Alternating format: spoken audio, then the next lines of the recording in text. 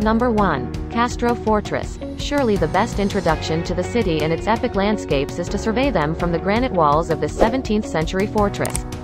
From this commanding position, the Vigo Estuary, harbor, historic quarter, mountainscapes and the Cíes Islands will all be on show.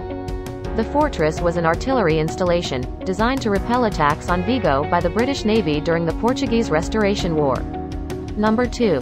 Parque del Monte Castro. The park around the fort isn't so much an urban pleasure garden as a wild mountain right in the middle of the city.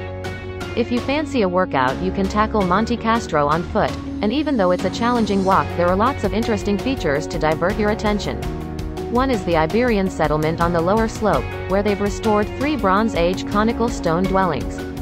Number 3. Cíes Islands. Allow a day or two for this stunning uninhabited archipelago that sits at the entrance to the Vigo Estuary. During the summer, there are 2 companies, Mar de Ons and Navia Naviera, running ferries at roughly half-hour intervals from the harbor to the islands. You can stay overnight at the campsite, which provides tent rentals, but you'll have to book early as the 800 berth site fills up quickly. Number 4. Beaches on the Cíes Islands v. The Cíes Islands beaches deserve another entry, because you may not encounter more exquisite bays anywhere in the world. Indeed, Playa de Rodas often qualifies for the top 10 lists of the best beaches on the planet, and is an almost paradisiacal place if you want to sunbathe and swim in summer. It's a landward beach, shielded from the open ocean and with perfect white sands that add an aquamarine glow beneath the water on sunny days. Number 5. Fish and seafood. You have to try the divine oysters that are caught right in the Vigo Estuary. At Calle de las Ostras, Street of the Oysters, they're perfect raw with a pinch of lemon and a glass of the local Albarino wine.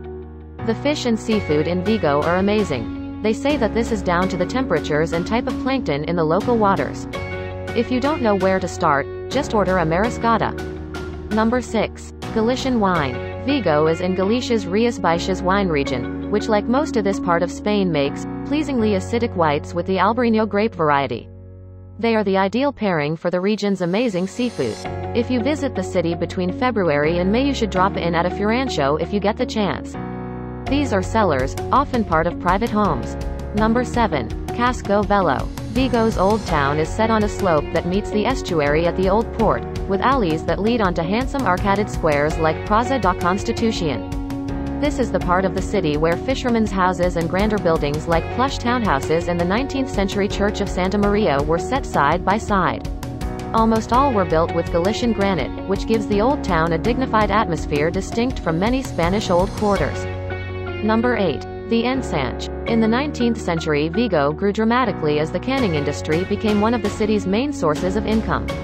Most of the entrepreneurs behind this boom were from Catalonia, and the posh Belle Époque apartment buildings they constructed are still standing in the Ensanche district, east of the Casco Velho. Number 9. Samil Beach. You don't have to go as far as the Cíes Islands for a day at the beach. There are 45 in total around Vigo.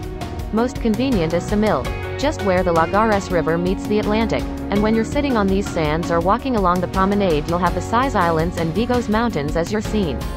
The beach is 1,700 meters long and has a load of leisure facilities like swimming pools, basketball courts and a 5-a-side football pitch. Number 10. Ermita de Nossa Senhora da Guia. On the northeast side of the city, right next to the estuary, is the 100-meter Monte da Guia. Cloaked in evergreen and deciduous woodland, it's one of the largest parks within the city, and offers an instant escape from the traffic and activity on Vigo's streets. At the top, and with far-reaching vistas, is the shrine of Nossa Senhora da Guia. Hope you liked this video. For more videos, please subscribe to our channel.